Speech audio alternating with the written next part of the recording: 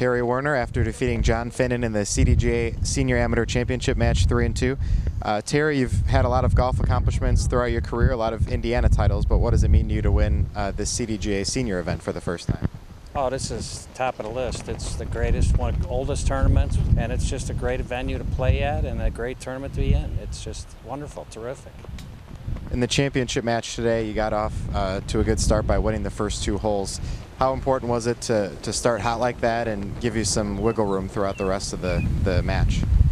It's always good to get a good start, but it's match play. It can change so fast that you don't even realize it, and all of a sudden you look and you're down. So it changes pretty quick, and John's like a pit bull, so I know he's coming after me, whether I like it or not. So, and that's what's enjoyable about it.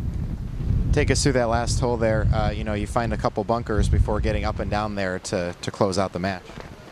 That was a putt I was real nervous over, but you just say, hey, it's either going in or it's not going in, and you roll it on your line and hope you did the right thing, and all your practice was worth it. So, yeah, it was terrific. I enjoyed it. Yeah. You mentioned it during your acceptance speech. Heavy winds here the last couple of days.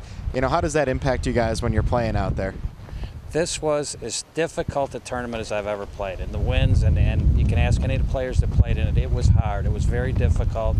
You don't play any of the usual shots we play around Chicago, and I'd love to play this golf course without the wind sometimes, see what it's really like. Building off that, what was your experience level with this course coming in, if you'd even been here at all, and then some thoughts on it as well? I played a few years ago in the Thompson Cup here, where the pros played the amateurs. I got invited, and that's about the only experience really I had it. A couple other times I played here, but that's about it. Not a whole lot. Looking ahead now, you'll play in the CDGA Amateur at your home course of Briar Ridge Country Club. A little bit different field, but how does this event help you prepare for that and get you in the right state of mind for that event? Well, it's always good to have a win under you and something behind you, but in a very short period of time, I got to pick up about 50 yards. I don't know how I'm going to do that. But I know the golf course, and I'm just going to play my game and see what happens. It's a fair shake, and so we'll see what happens.